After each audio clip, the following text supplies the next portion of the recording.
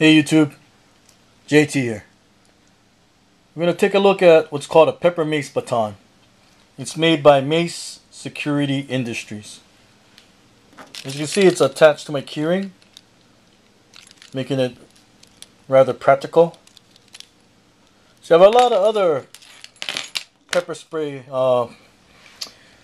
products, but I don't always carry it like I should.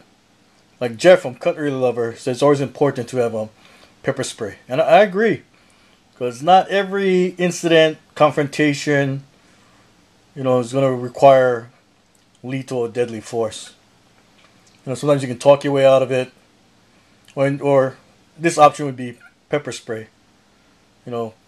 Spray the bad guy, give you the advantage, to pound them out more or to affect your escape.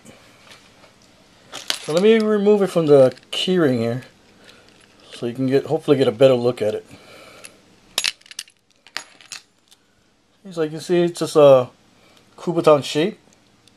So you can use it like a Kubotan too, for strikes with the keys on it. You can use it as a flail. But let's look at the product itself. It has, you see this bulged out area? This has what's called a wraparound safety. So right now, if I press this, nothing's going to happen. But you release that. You see it? Now you release the safety, disengage it. Then it would work. It has 6 powerful bursts. Sprays up to 5 feet. It's 2 million SHU. SHU stands for Scoville heating units. That's pretty hot. So the way you would use it, if somebody gets in your face, you would disengage the safety. You would hold it level towards his face. And then you press down on here. You're supposed to be a 1-second burst.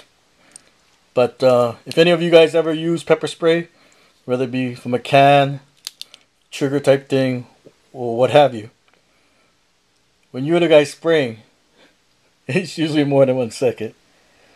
Kind of brings a sadist out of some people.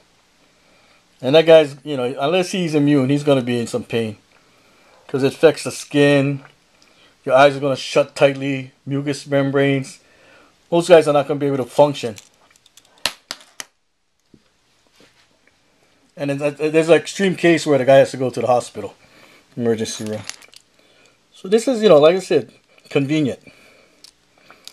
And it only, from a local shop here, gun shop, it only costs $36.95.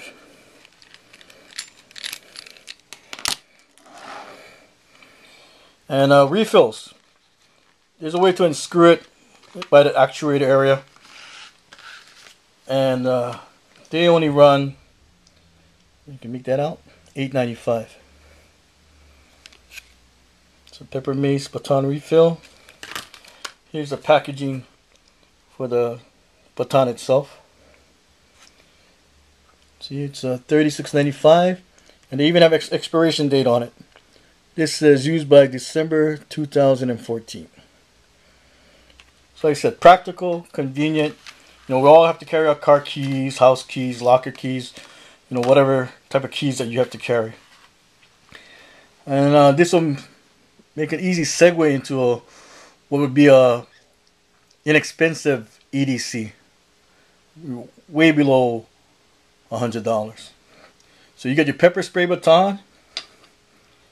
You get one of these Comtech stingers from my buddies at Alpha Innovations. That's about $10, maybe $3 shipping. And then whatever your favorite knife is, or your knife of choice. In this case, I have a inexpensive, but then notoriously sharp Spyderco Tenacious. Like I said, you can always put whatever knife you prefer in there. You can be expensive, add lights, more expensive knives, throw in a firearm. But this would be my recommendation as a inexpensive and practical convenient EDC. Alright guys, watch your 6. JT out.